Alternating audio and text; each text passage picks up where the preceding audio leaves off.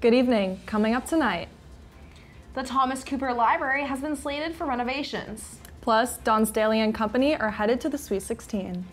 And more about Gamecock Entertainment's latest event this Tuesday. All that and more tonight on Student News at 7.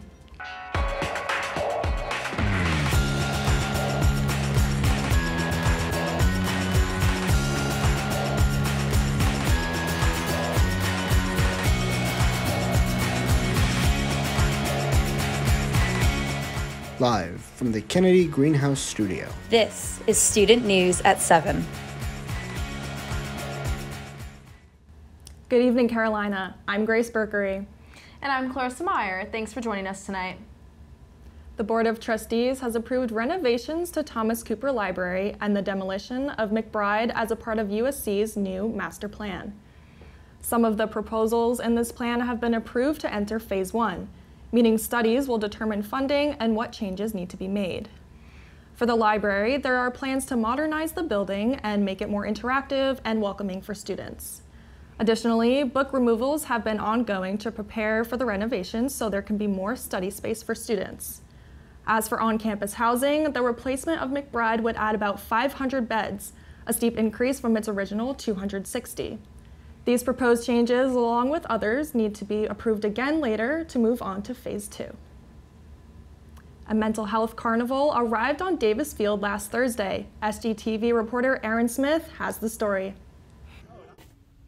To wrap up Spring into Self-Care Week, the University of South Carolina's Healthy Campus Initiatives hosted a mental health carnival on Green Street to promote mental health amongst students. The carnival was equipped with build-your-own flower bouquets, refreshments, and bouncy house games. Healthy Campus Initiatives had support from many organizations such as Student Health and Wellbeing, Student Recreation, Student Disability Resources, and mental health resources that are open to students. Healthy Campus Initiatives set this carnival up to be a space for students to relax and take a break from the pressures of class. You take care of a lot of other responsibilities, a lot of other people, so it's very important to just take a time during the week and just take care of yourself. And if that means just coming out, getting some flowers, or hey, I'm done with my homework, I want to jump on this little bouncy house, bouncy castle, then that's what it is. Many students stopped to take advantage of this event. Students like sophomore Valentine Parachi say events like these help reach students. It's really nice. It's also nice to check on the students because it can be stressful, like having classes and everything. With flowers and some fun, Healthy Initiatives is advocating the importance of mental health on USC's campus. For SGTV, I'm Aaron Smith. Thanks, Aaron. If there is one sound everyone in Columbia has heard, it's the trains. Whether you hear the blaring horns in the middle of the night or walking to class, it is a staple in Columbia life. Although some might be excited to hear that changes are coming sooner than expected regarding these noises. In 2022, a plan was announced over the reconstruction of railroad crossings across downtown Columbia. A member of the Transportation Committee predicts that some parts of the process would start as soon as this fall. The reconstruction goals are to implement quiet zone technology at certain crossings. The project would alter crossings from Raleigh Street out to Colonial Avenue downtown. An annual event held by the St. Baldrick's Foundation to fundraise for cancer research occurred this past Saturday. Many met at the Craft and Draft in Irmo to step in and make a small but strong impact. Some came to shave their heads in solidarity with the cancer patients, while others donated to the foundation. One family whose son was diagnosed with stage 4 infant leukemia says there is still work to be done. They say, quote, "There needs to be more funding, there needs to be more research, there needs to be more done for these children for their treatments."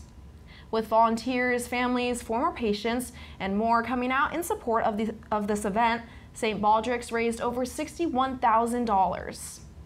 I think having this event not only have such a strong impact, but being close to the campus and just like the Gamecock community allows a lot of our students to go out there and support this cause. I know that a lot went out there. Yeah, it's been so great to see how long lasting this tradition has been and just how many people came out to fundraise, and $61,000. That's a lot. That's a lot of money. Coming up after the break, SGTV sports reporter Lauren Ciuci and Isabella Davis will give us the latest in sports. You don't want to miss it. Welcome back, everybody. I'm Lauren Ciuci. And I'm Isabella Davis, here to give you the latest in sports. Women's basketball is headed to March Madness Sweet 16 after a blowout win by 47 points against UNC Chapel Hill Sunday at home at Colonial Life Arena. The #1 Gamecocks defeated the North Carolina Tar Heels 88-41 to advance them to the Sweet 16. The ladies outscored the Tar Heels 43-10 during a 14-minute stretch in the first half. Going into the break, the Gamecocks were up 56-19. Sophomore Chloe Kitts was 3 for 4 shooting with 10 points in the first half. Malaysia Fulwiley, the SEC tournament MVP, scored a game-high 20 points, 4 three-pointers and 9 rebounds by the end of the game. Fulwiley started the game with a behind-the-back layup. Following Fulwiley's layup, Tessa Johnson made consecutive rainbow threes. Camila Cardoso returned to the court following her 1-game suspension for fighting in the SEC championship. Cardoso led the starting lineup with 12 points and 10 rebounds. Tessa Johnson also scored 11 points. Johnson and Fulwiley combined for 7 of the top-seeded Gamecocks' 9 three-pointers during Sunday's game. The Tar Heels held the fewest points in their 81-game NCAA tournament history. This victory for the Gamecocks extended their program record with their 59th straight win at home in the final game of the season at Colonial Life Arena. The Gamecocks will play either #4 seed Indiana or #5 seed Oklahoma Friday in the Albany 1 Regional for South Carolina's 10th straight Sweet 16. This women's team is simply dominating their opponents in the game, and it is incredible to watch. The margins and the scores are incredible this season. It is, I agree, Lauren, and it's just so cool being able to be a part of that. I was at the game yesterday, and the energy was just crazy. It was so exciting, and it was just such an energetic first half to the game I think I've ever seen before in basketball. We were just scoring points off the board like crazy, so it was awesome. Everybody is so excited for this women's team for sure. Definitely. After a spectacular and historic season for Gamecock men's basketball, the road has officially come to an end. Lamont Paris and the boys team traveled to Pittsburgh, Pennsylvania to face the Oregon Ducks in the first round of the NCAA tournament. From the very beginning of the game, South Carolina was unable to grasp any kind of lead or find a rhythm. The final score was 87-73 Oregon Ducks. This unfortunate and unexpected defeat eliminated South Carolina in the first round. While fans were saddened by the loss, head coach Lamont Paris made sure to emphasize the team's incredible success this season. Despite being eliminated, the Gamecocks ended the season with a record of 26-8 and a 13-5 record in the SEC. The record ties the 2016-2017 team for the most single-season wins in program history at the University of South Carolina. In a post-game interview, Paris expressed his thoughts on how frustrating it is the season ends so abruptly. Paris saying, quote, "It hurts to lose, and it hurts more when it is the last game of the year. And it hurts the most when you're surrounded by a group of guys that is a really, really special group of individuals," end quote. Though the boys' season ended quickly, South Carolina men's basketball generated tons of buzz in the media all season, leaving fans wanting more and already creating anticipation for next year. However, the roster will look a little different next season. Announced just earlier today, Meechie Johnson told On3 Sports that he intends to enter the transfer portal. South Carolina men's club lacrosse won 12-3 against Alabama's Crimson Tide in Tuscaloosa this past weekend. Anthony Romano started the game off strong for the Gamecocks and scored the first goal with a lefty rip. John Gerald brought in the second goal for the Cocks with an unassisted bouncer. For the third goal of the game, Casey Hurley found Matthew Meier in front, bringing the score 3-0 Cocks. Midi Colin Jung rolled through the middle of the field and crashed one in the net for the Gamecocks. Carson Healy found Max Rittenmeyer on the broken clear as the Crimson Tide remained scoreless. Jake Fox found the back of the net with a ripper to bring the score 6-0 Gamecocks. Donnie Ryan shook the defender and the defense to find the back of the cage and made a goal for the Gamecocks. Lefty Fritz Clark ripped the top corner to mark the 9th goal for the Cocks. Harry Carswell scored a goal for the Gamecocks off the back of the net, and John Gerald made a lefty sweep to bring the score 10-1 Cocks. Senior Luke Cosentino recorded a ground ball for the Gamecocks as an attackman. The Gamecocks finished the game with a 12-3 win over the Crimson Tide and will play Georgia Tech on Saturday at River Bluff High School. Now, the team has really been seeing a lot of these wins recently in the past few weeks, and as they're coming back from this away game in Alabama, I'm excited to see if they're going to be able to bring this same energy into this game at home here against Georgia Tech. Yes, that goalie only letting 3 goals in is pretty cool, especially against a team like Alabama. I agree. Really impressive. And Gamecock softball hosted their SEC home opener this weekend. SGTV reporters Lindsay Thompson and Corinna Porter were there for Game 1 on Saturday. I'm here at Beckham Field where the Tennessee Volunteers just took down the South Carolina Gamecocks 2-1. Let's check out some of the highlights. The Lady Vols beat the Gamecocks over 10 innings. South Carolina started off hot with a run at the bottom of the first. Denver Bryant hit a single up the middle, moved to second on a wild pitch, and third on a ground out. Jen Cummings brought her home on a deep sacrifice fly to center. However, they were not able to score again. Tennessee scored in the top of the third.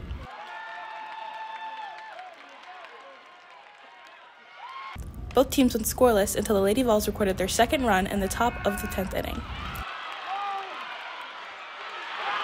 Jen Cummings led the Gamecocks with 2 hits on the night.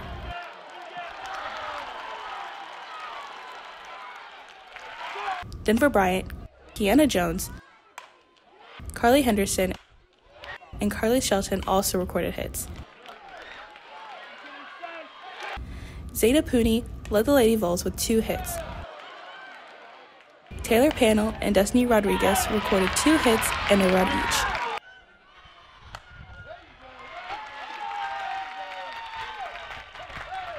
This was Carolina's second straight multi-extra inning game after their game against Clemson on March 20th. The Gamecocks face the Lady Vols again tomorrow at 6 p.m. For SGTV, I'm Lindsay Thomason.